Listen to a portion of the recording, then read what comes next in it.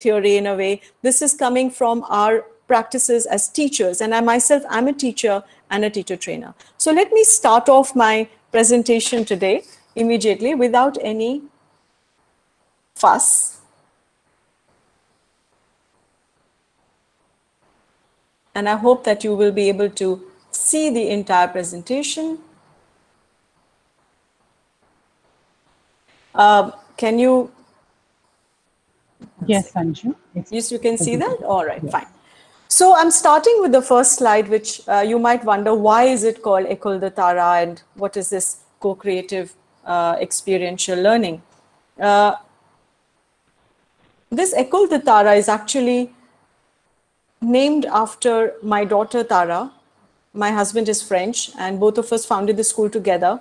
And I want to set my personal context because it gives us the reason why we want to do experiential learning across the schools in India. You see, our daughter Tara, we lost her in 2014, and Tara was a very, very happy child and a very evolved soul. And I think as educators and parents who went through the extreme grief of having lost, probably having the most difficult exam in your life and still being able to stand up, the reason was that she at least had a very happy childhood in our school. And that's the message I want to carry forward in all the work that I continue to do. That is that we don't know what our personal stories, what is the reason why we are here, how much time we have on this planet, but whatever we do, we must give a happy childhood to all our children. And each child is for me Tara, and I think should be for everyone. We are also calling it co-creative experiential learning. This is something that is important because experiential learning is not, it can be an individual experience, but when it is collaborative and when it's creative, it takes us to another level altogether. And École de Tara is not a school. École is a French word, but it's a movement and it's a philosophy. So when you're talking about experiential learning, like I said, when we did this course for Diksha, for CBSE on the Diksha platform, that time the NEP was only a draft, but today it's a reality, the NEP 2020. And as you all know, experiential learning is now very much part of the policy document. It's part of the mandate for all teachers, for all schools in this country. So I'm assuming that everybody has done the course already. And that course was meant to sensitize teachers to experiential learning. It wasn't meant to be a full-fledged training. And therefore, we understood the need for carrying this forward because teachers have many questions. As you know, of course, this is there are many features of this particular training. You've already all done it. It's intensive. It can be more than 4 hours. And they're very good, high-quality classroom videos that we've included because we wanted to show the actual dynamics of what happens in a classroom situation. You already know that it is in collaboration with Tata and TIS and Mahatma Gandhi International School. And the pedagogy that we created is known as GRL, Generated Resources Learning. Now, today's workshop is actually about project mapping. Why are we doing project mapping? Because if you're talking about interdisciplinary projects to be done in classrooms, teachers must know how are they going to be able to do it. And one of the main issues that I saw as a teacher trainer across not only in this country, but I've given a lot of trainings across the world. And I realized that actually teachers are always beginning with content. And that's why we need to get out of the content. Content is a last thing. The topic syllabus is the last thing that should come in your framework or when you're actually planning. So I'd like you to, first of all, invite you to do a small starter activity on the course, the experiential learning course that we have created. You know that there is always a small starter. So I'd like you all to close your eyes just for a minute, okay? Just follow what I'm saying. Just close your eyes and take a deep breath. And with that breath, you release, you exhale, you release all the tensions, all the worries that must be there following you from all your daily and professional and personal lives. And take another deep breath. And again exhale and find a comfortable position where your body is relaxed, your palms are on your thighs, your hands and legs are not crossed, but they're straight in a comfortable bent position. And you take a third deep breath, eyes still closed, and exhale. And with that exhalation, you find all your worries going away. and you begin to feel grounded and centered. And now imagine very briefly that you've got a wonderful beverage in your hand. It may be a cup of coffee, a tea, it may be hot or cold, it may be a fruit juice, it may be anything, but it's your favorite beverage. And you've got it in your hand, and feel how does it feel in your palms? Is it hot? Is it cold? Can you feel the cup? So take your hands closed, close it around in an imaginary way around your cup. It's your favorite cup maybe. And feel the temperature. Bring it close to your nose. Inhale the aroma. Can you smell the aroma of your favorite beverage? And as this aroma goes into your body, feel it relaxing every cell, every pore of your body. And you exhale, and now you're going to take a little sip. And as you sip your favorite beverage, feel the taste in your mouth. And as you feel the taste, allow this taste to open up your taste buds and enjoy it. And feel the taste, the smell, and the feeling of coolness or warmth as it goes down your throat and relaxes you completely. And now you can put down your imaginary cup, relax, and open your eyes slowly. And welcome back to our project mapping on how to make a good cup of tea. As you know, this experiential learning model has been proposed to you.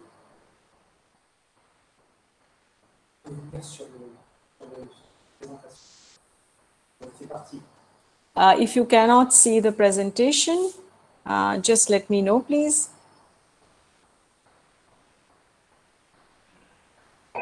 We can't see the presentation. You cannot see? All right, that's what I was thinking. So let me just... Someone was interested. Yes, we are not able to see, ma'am. Okay, I'll just try to again resume, yes.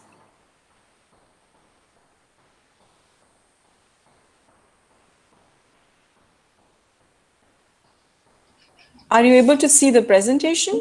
Yes, ma'am. Now it's okay. No problem. Now yes, right now. Okay. So the experiential learning model, as you can see,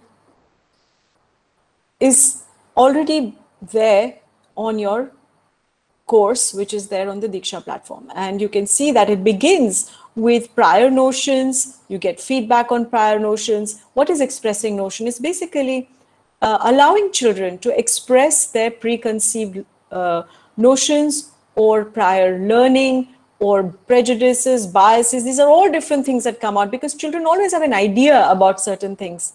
And then you have that acts as a feedback.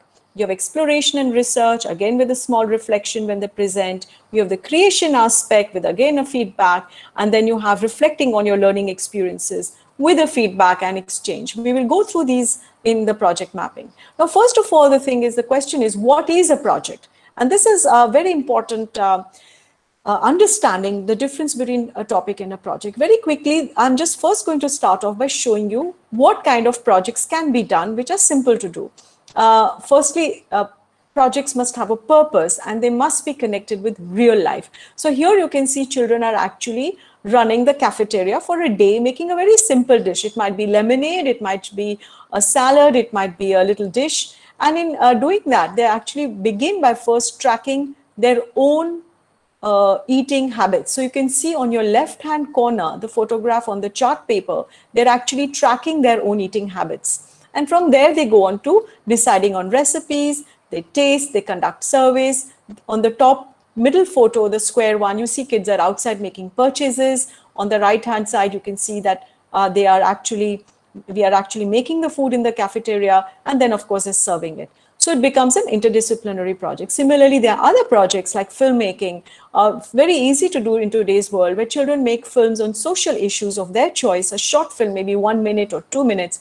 But in the making of the film, you have script writing, you have lights, technology, physics through lights, sound, editing, you have language, you have social sciences, and then you have all the critical thinking when they're making the choices to even edit the film. So there are different stages. I cannot go into details right now, but this is just a glimpse. But let me look at another project. Let's say waste management project. Now here kids are actually tracking how much of waste are they generating. So they are looking at, they're bringing, let us say over a period of 1 week or 3 days or whatever you might want, the packaging that they've used when they've consumed things, from maybe toothpaste to foods or whatever. We generally use food because it's very directly relevant to the child. And they bring all those packaging to the school and they begin to sort it, categorizing it, looking at what is biodegradable, what is not, what are the different materials which are there. So you can see that. And they even weigh it to look at what is the weight of actually the garbage that they are actually creating. And similarly, when they're consuming things, they're also looking at the packaging to see what are the ingredients that are going inside it, what's the weight, what's the MRP, what are the additives inside, preservatives used, is it genetically modified or not, is it organic or not, what does it mean for my health. So they're analyzing all of that. And you can go from simple to complex, looking at the child's age group, of course. And here you can see children have identified, classified the stuff that they've used from imported to local. What's the difference between that? What does it mean for economy? So you can have, you can continue to go deeper at other levels. Similarly, in the chart papers there on the softboard, you can see the children have actually analyzed what's the difference between their needs and their wants. Can we separate that? Is it really important for my sustenance, or is it just a desire that I have? And how am I being manipulated by advertisements? How are these ads actually playing upon my insecurities or desires to encourage me to buy certain products? And from there, they are going on to also creating awareness campaigns to help others understand about the fact that, when you're using just you buy one particular item, just be conscious of how much of packaging is around there and how much are you wasting. So these are just awareness things which can be integrated, and you can integrate a lot of subject areas. Of course, when we're looking at that, there is a lot of science, there's mathematics, classification. You can look at the size of things, the materials, there's language. The advertisements will integrate that. And you have also the costings, you have mathematics, what's the cost of all the things I'm consuming. You have Venn diagrams, bar charts that can come up. And here you've also integrated, obviously, visual arts and graphic design with environmental studies. You can see the child has made the life cycle of a Diet Coke, and they've created the poster campaigns. And there are many other aspects of this when children even work with rag pickers to understand what is the nature of the waste which is being generated. Now, this kind of a project can easily be done right now under lockdown period also, when the children are at home. Now, obviously, when you're doing this, the first thing very important for a project is that you must know how to do the mapping. Where do you locate the learning? But this is just a glimpse of a mapping, but we'll do it in details just now. But what I want to draw your attention to is look at the way all the words are in present continuous and they're in the verb form. So you're learning, you're researching, you're calculating, you're identifying, you're taking feedback, you're making prototypes, you're running a campaign, you're collecting materials, you're understanding and identifying. So it's very important that teachers must use this kind of terminology, which gives us sort of a purpose and makes it active rather than just an abstract thing to be learned. Now, what's the difference between an activity and a project? Both are important in our learning, of course, but an activity would be more instantaneous. It's based on direct instructions, whereas a project would be long-term with different stages. And like you've seen, there would be an action plan. There are different objectives, there are outcomes, and these processes are mapped, and children therefore have opportunities to learn.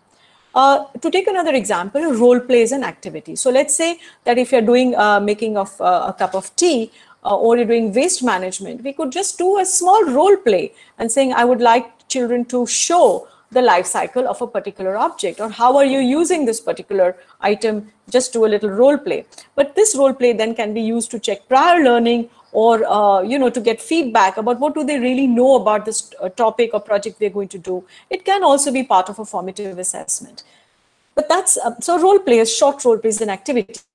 But preparing a play for an awareness campaign or for a social project, because then you're mapping it in terms of content, because there are dialogues, there are costumes, there's lighting, there are budgets, there's seating, all of these things that they're creating posters. There's a role distribution and responsibilities that are charted out in the collaborative learning.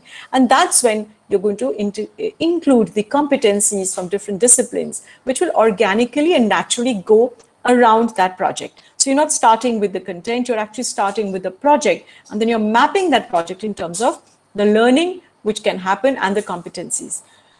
To take another example, let's say a topic can be, what is electricity? Now that's an abstract topic, but a project would be trying to understand how, making a proposal to reduce electricity wastage at home or at school.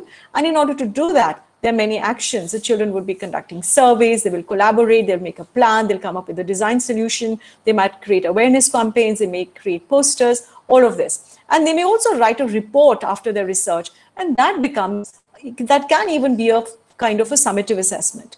Or what is healthy diet? That's an abstract topic. But making a dish is then a project. So because then you, like we said, you can go into the costing, planning, making a prototype, serving, getting feedback from others. So all that cycle becomes a full project.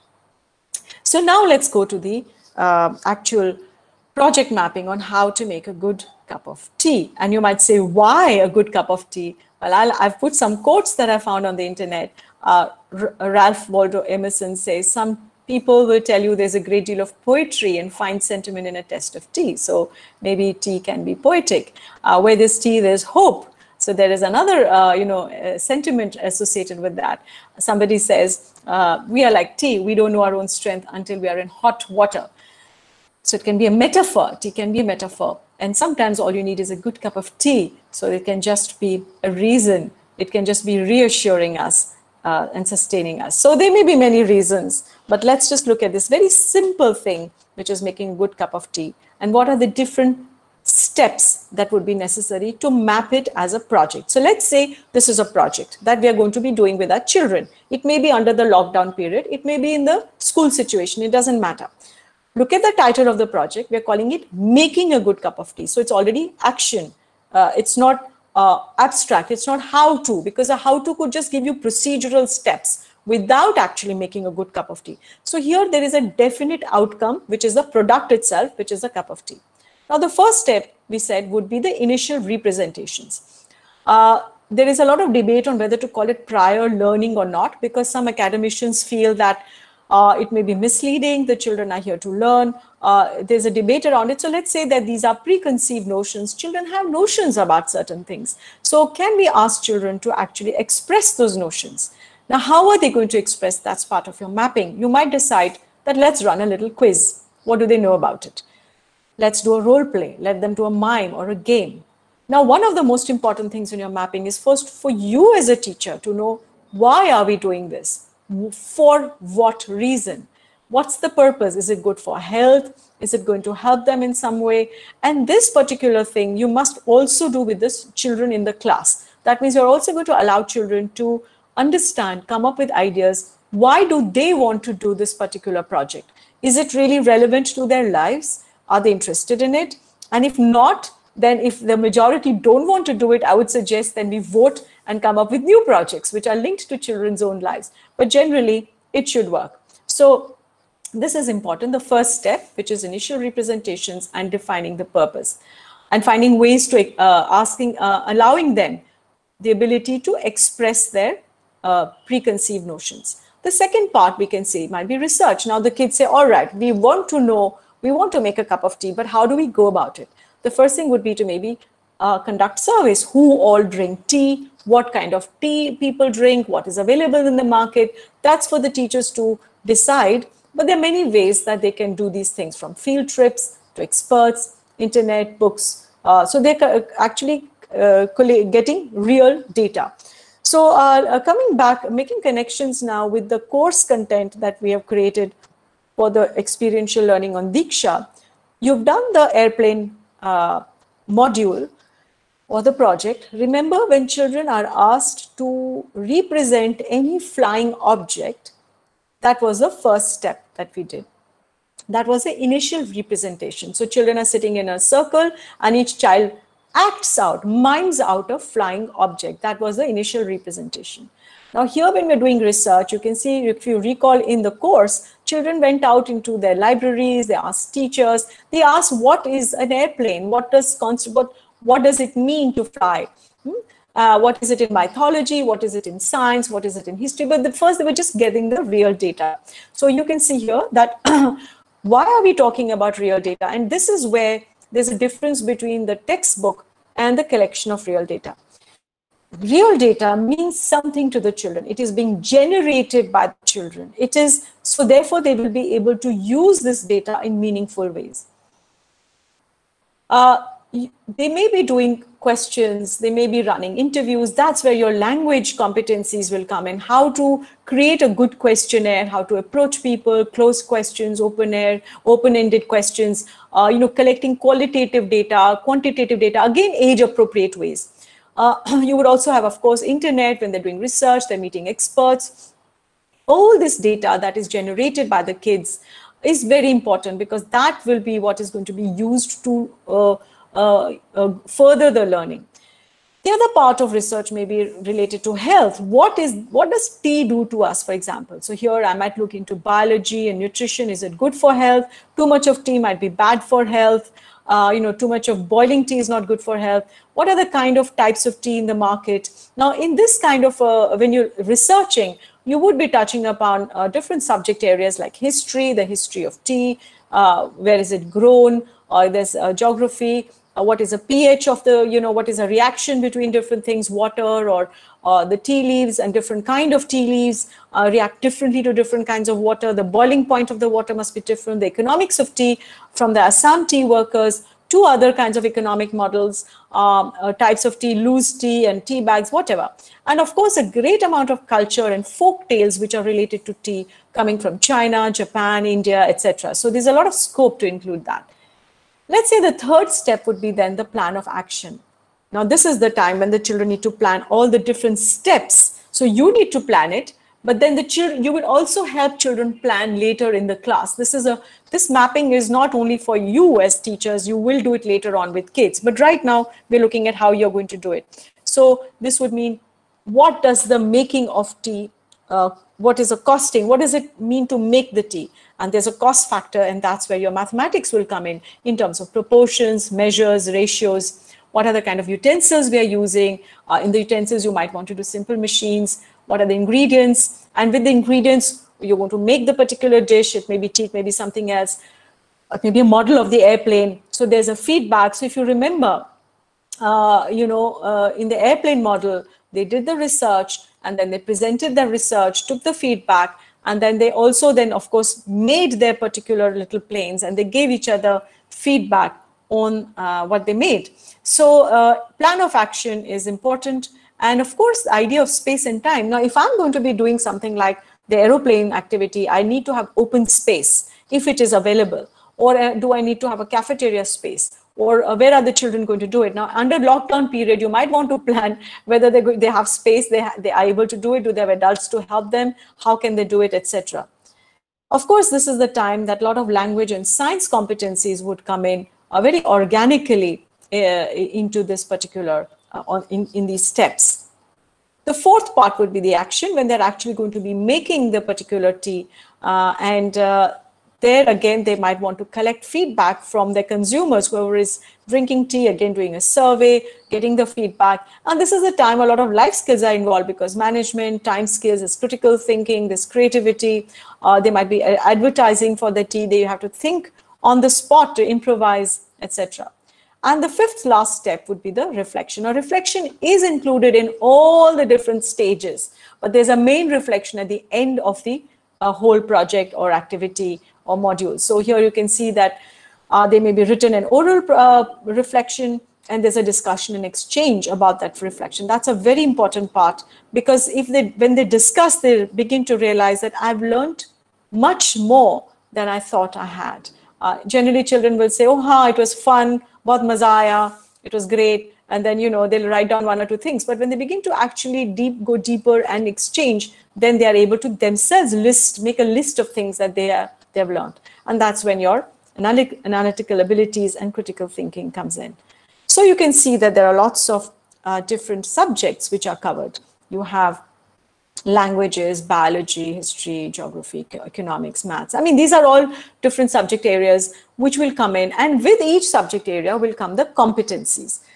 Now, that's the time the collaborative learning of teachers is very important. So when you're mapping this project together, a maths teacher will say, oh, I can do this particular competency with this age group at this point. Maths में मैं ये करा सकता हूँ या करा सकती हूँ. या a language teacher will say, oh, this is very easy for me to do all interrogation, you know, questions, grammatical, syntax, etc. Or a maths teacher might say, I can make them do pie charts and diagrams here. Chemistry teacher might say something. So they are the subject experts are coming in to map the competencies, but that's the last layer. So you can see there are different layers of making the project. First are the steps with the processes.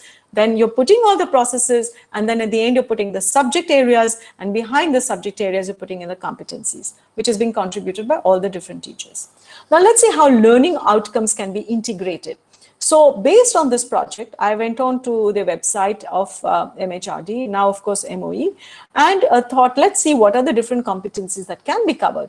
And what do you know? This list is by no means exhaustive, but across the grades, you can actually do very different competencies. So a grade 4 would be simple. For example, you know, center in English, just linking words. First we do this, next we do this. You know, you have adjectives, good or hot, you know, bad, or whatever it may be, sweet and sour, whatever.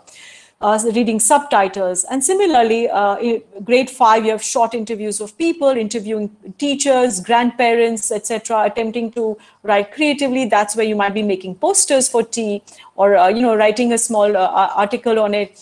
You're expressing it verbally, and so on and so forth. I won't read all the competencies, but just glance over it, and you will see that there are many. Grade 8, you can see asking questions in different contexts and situations, participating in different events such as role play, skit drama. So kids may be actually doing a skit on it. They might be doing a write-up. They might be making narratives, or you know, looking at experience. They might be doing a little skit. So let's say over a cup of tea, they're having a hypothetical interview with a company person who runs a particular company of tea. It might be somebody selling Wagh Bakri chai from Gujarat. So that might be economics and business management at a higher age group. Or it might be historical figure who, you know, you might want to interview over a cup of tea, or who might be linked to tea. We will look at that later. Similarly, mathematics, you have grade 6. You know, the different ratios in different situations. The shape of the teacups and pots, you might want to look at sphere, cube, cylinder, cones from surroundings. So they're getting these different kinds of cups and looking at what is there.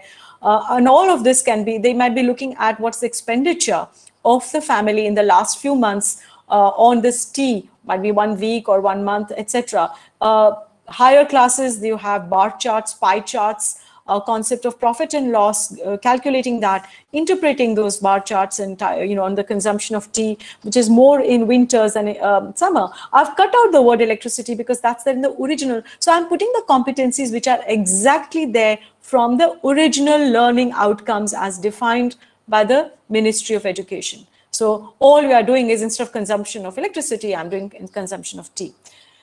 Similarly, you have environmental sciences, very obvious, of course, again, identify different objects, identifying different cooking processes, activities, phenomena, distance, weight, you know, well, I don't know about distance, about the tea that travels, the duration that the time it takes, different processes like evaporation, condensation. Again, grade 5, recording their observations and experiences in the making of, let's say, the tea, etc. We can. So I'm not going to go into these details, but you can see there are lots of things we can cover. And similarly, in social sciences, where is the tea grown? What's the link, interrelationship between climate and people? And you know, they can create an advertisement. These are again all absolutely the learning objectives which are there. Different kinds of market. And I like the last one on this, grade 8. Explain how the English East India Company became the most dominant power. Now this is from the competencies, and this is so interesting because this is again linked to tea.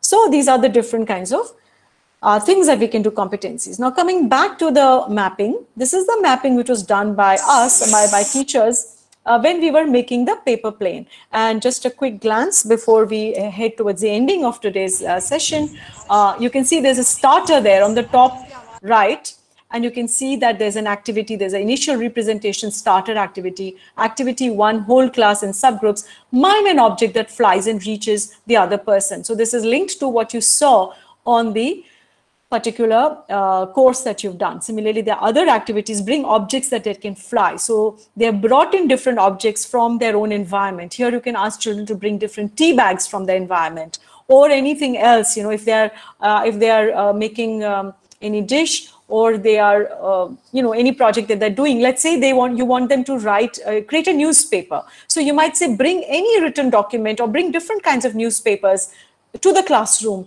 and let's classify the different kinds of newspapers based on their texture, material, format. So every time you're starting from the child's context, the child is bringing the things. This is not show and tell by the teacher. The teacher is not bringing and showing and telling the child. You're just asking the children, go out, search for it, bring it in.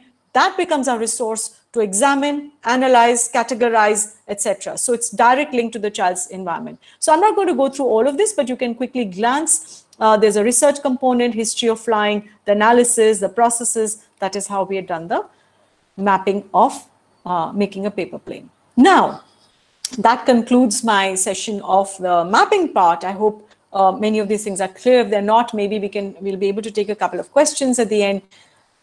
We would like now you to proceed to do a group assignment, to now do this practically. So the first thing you're going to do in your groups, which the hub leaders are going to decide, your own groups of 6 or 8 hub leaders, teachers, would be to decide on a project and a grade level. So decide on your own project, which is linked, and it can be something you're already doing in your school. I often tell teachers, and schools are doing environment drives, they're doing campaigns, they're doing annual functions, they're doing field trips or a picnic. Now that's extracurricular. From extracurricular today, it has become co-curricular. I'm saying go one step further, make that the curriculum. Amount of learning a field trip can offer, it's a great opportunity to learn. Or let's say the annual function, or making an eco-friendly bag, which so many teachers are doing in their schools. So rather than double the things, you're teaching something in your classroom, and then you're doing the fun part outside the class. Make that fun activity your main activity or your project, and then map it. So decide on a project, and then what grade level you want to touch. It must contain an active verb. It must have an outcome. That it may be a play they're doing, it may be a model, it might be a small bag that they're making, a dish, or a campaign they're creating, or a design solution. The more practical it is, the more fun it will be for kids. Map the processes of learning, prior notions, how are you going to do that, the purpose of this, the research experimentation, the actual action, the different stages, and the reflection and feedback. And remember, in the course content that you saw on Diksha, the teachers, Meenu and Ravinder, asked the class, what did we learn? How did we learn it? And why did we learn it? And there's an individual reflection, and then that is shared with each other. So this is a very important process. What did we learn? Ask the children to write that down. How did we learn it? And why did we learn it? You draw that and you can post it on the Blogspot. And this is the Blogspot link, which is attached in the chat box. So that will be explained after this again. And once you've done that, you go back onto it and give feedback to at least another group. And we've given you the rubrics of just basic things. And you can title your submission as name of your region, name of the CEO, the hub code, the name of the hub leader. So this identifies you, little bit places you, so that we know where is that mapping coming from. The peer feedback, what are you going to give feedback on to the other group on the mapping that they've done? The project is relevant to the child's context, it has a purpose, it has a defined outcome in terms of what the children are making and doing and creating. Their different processes and stages are well mapped, and the learning outcomes in different subjects are included. These are just very basic points that you can look at, and you can post your particular mapping. And of course, why do we need this Blogspot? Because we want to create a community of practice. The idea today is that everything is flexible. The NEP 2020 has given us the autonomy to do things our way. The CBSE has very clearly said you don't have to stick to your textbooks. Copy, just acknowledge our work as part of intellectual honesty. And the methodology that we did, that we created, you can see the logo was GRL. It's because the GRL, we called it Generated Resources Learning.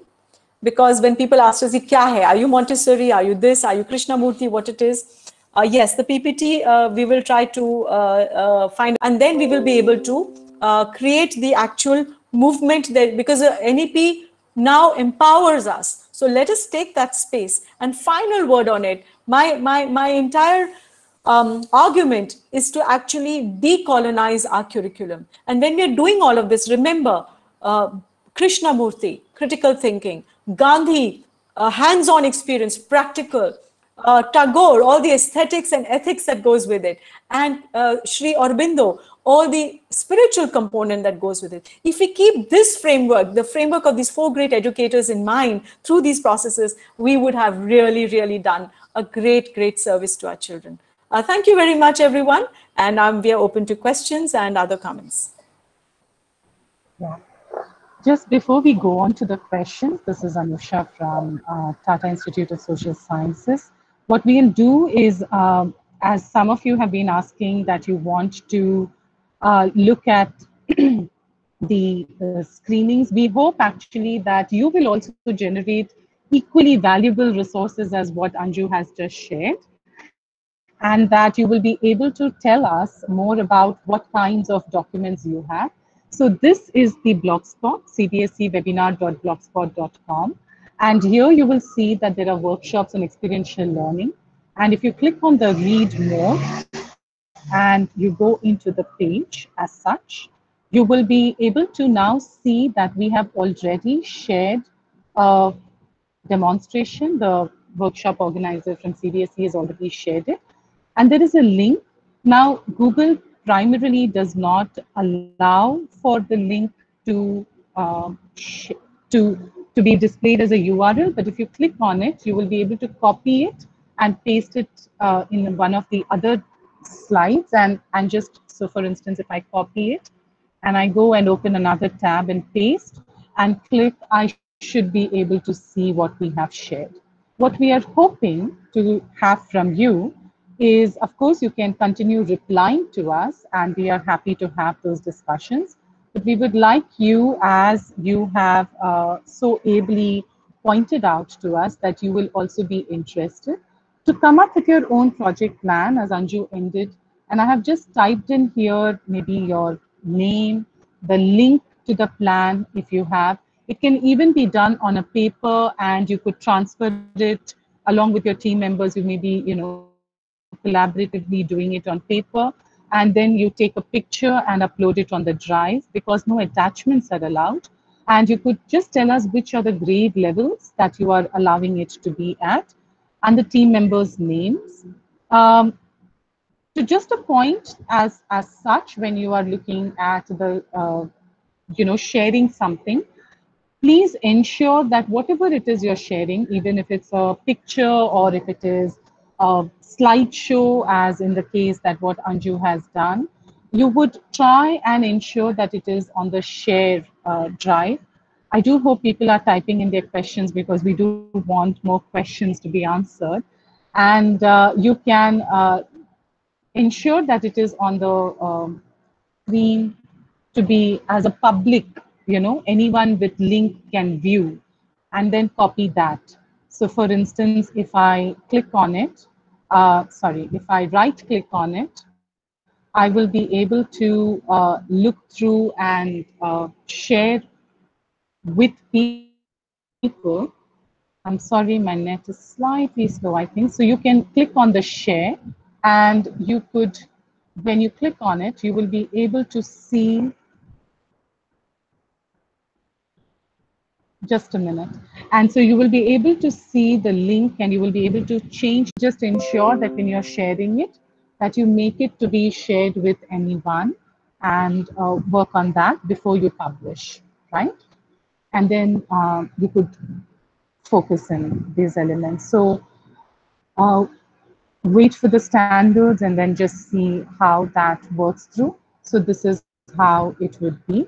And of course, if anything, you can delete your comment. And if you feel that this is not, you're not satisfied, you can delete it and you can work on from there. So I hope that helps you. Yeah, so here in terms of restricted, please just change the restricted to, changed to anyone with link now can view it. So now your, the drive has kind of changed to the public, and anyone with link can do it, and you can copy that link and click on done. So that would enable it to work, right? I hope that is clear, and looking forward to all the questions to answer. Sorry.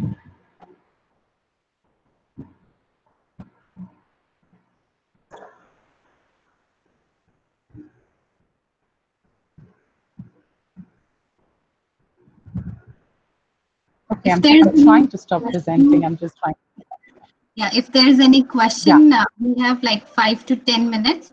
We'll take the questions, and after that, I would like to invite Dr. Saha to share the final words. So kindly share your questions.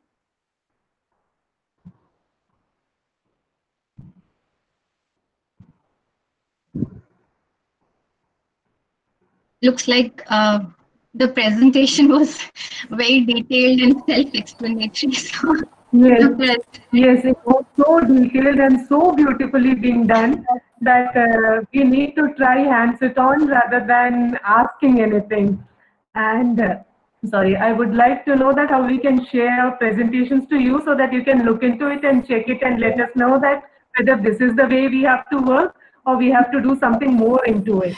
It was really awesome, awesome. Thank you. There's a question about the time frame which we have forgotten to mention. That I think the time frame is up to you. It could be up till this Saturday. It gives us time. It gives you time to prepare your projects. Put it on the blog spot so everybody, you can give each other feedback, and then we can also see it, and we will take up a couple of mappings randomly for comment in the next session next week at the same time. So that is a time that we'll be able to give each other, just give an overall comment on the kind of mappings that have happened. I know some of you are already doing this in your schools, but the point is right now to do the mapping so that the competencies do come in organically, and that becomes important as a document for all other schools as well. So even if you're doing activities like that, just do the mapping as an exercise, as an intellectual exercise, and then that can be shared on the blogspot and with other schools. And this collaborative one is very exciting. When you are collaborating as 4, 5, 6, 8 teachers, the ideas that start coming is fantastic. And that's the beauty of it. So we're looking forward to that. I think Saturday is a good time. That gives us time, a couple of days for us to go through it. And by Tuesday, we are also ready with our comments. Anju ma'am, second session as usual. I'm for the 4th time. And my children, they did one workshop, one project on growing microcrops at home during lockdown. And we have already done the mind mapping, concept mapping. So I'll share that. But only sure. This kind of project, but didn't know how to actually professionally document them. That part we were lacking. A lot of projects are happening, but we don't know. Like I learned from you, self-assessment, peer assessment, parent assessment. That part I'm incorporating for the first time. And anything we are doing. So on mental health also we have come up with one e-magazine.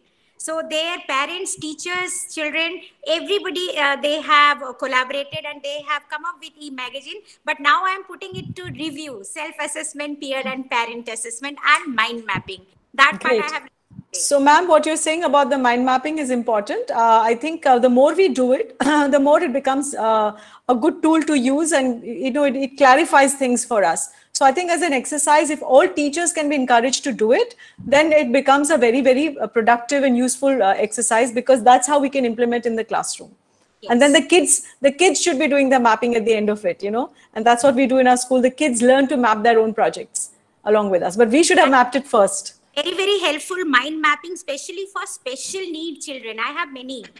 So the child who was not able to copy one letter from the board now is drawing mind mapping beautifully and revising the whole chapter through concept mapping only. So it's really useful.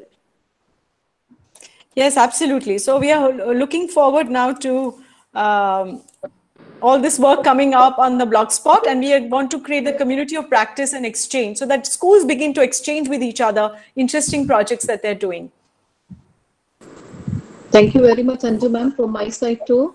I would also like to second what Sudha ma'am just said, that we are also full of such projects in the school through our Global Citizenship, which is a self-curated curriculum for K-12 students. But at the same time, you have given a complete direction to the projects, what we are doing in the school, and this will certainly will add more value to the initiatives we have under project-based learning. Thank you so very much, Great. Anjuna. It was a Great. great session. Thank you. Thank you. I just want to recall to you all that Gandhiji was against textbooks, by the way. And he always did projects with the kids too. So, you know, he said that textbooks were a kind of an enslavement of children. So, you know, today when we are going to be walking away from the enslavement of textbooks, we must learn how to map the learning inside the projects. That's very, very important. Otherwise, there'll be questions on how are you tracking the learning outcome. So that is the importance of this exercise. Thank you for sharing. Thanks again, ma'am. Thank you very much. I'll just Good afternoon, ma'am. If I may, I'm Mrs. Pallavi Sharma, Principal of Mamta Model School, Vikaspuri, New Delhi. Anju, ma'am, it's always been a pleasure hearing you, even at the NEP conclave. I was really impressed with the way you presented toys. And today, the way you have, actually, I agree with Sudha ma'am, the way we can document the project learning was indeed wonderful. Thank you so much. Thank you. A lot has been learned today. Thank you so much. Thank you. Yeah. Everyone, if I just make comment, just want to run the checklist. So through CBSE, we have shared a pre-course survey and a post-course survey. So once you've finished the course on Diksha platform, you're supposed to also fill the post-course survey. So that is a very important thing. Do let us know if you do not have access to it. Second thing, because the numbers are large, and also like Anusha and Dr. Anju has mentioned, we want this to be a really collaborative activity. So to activate your own hubs of learning, bring in all the 5 or 7 schools which are there in your hubs of learning, collaboratively create this project map and then submit. So it is not an individual activity, it is a collaborative activity, the way we want our children to do it in the real sense. So and also reply, I forgot to say that, but yeah. Yes, yeah. And please post your assignments by Saturday, end of the day, with the name of your, the code of your hub, the name of the COE, plus the, you know, in the assignment itself, you can write the member schools who have participated.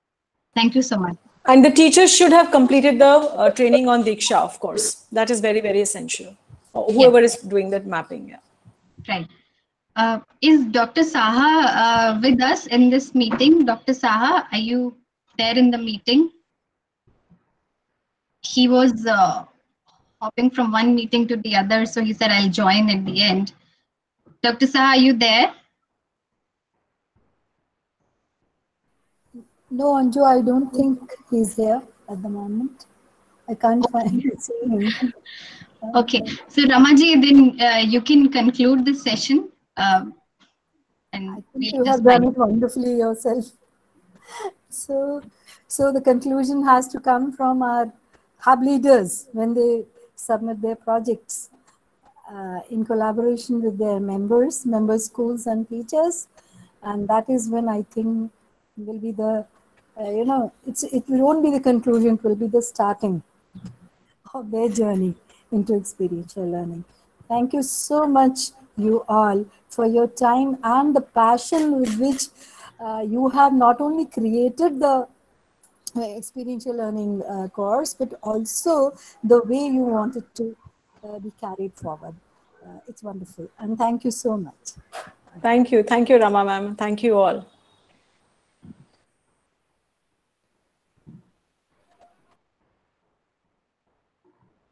See you all next week. Thank you. See you all next week. Okay, ma'am. Eagerly waiting for your next advice. Thank you. Thank you, ma'am. Thank you for enriching us. Thank you.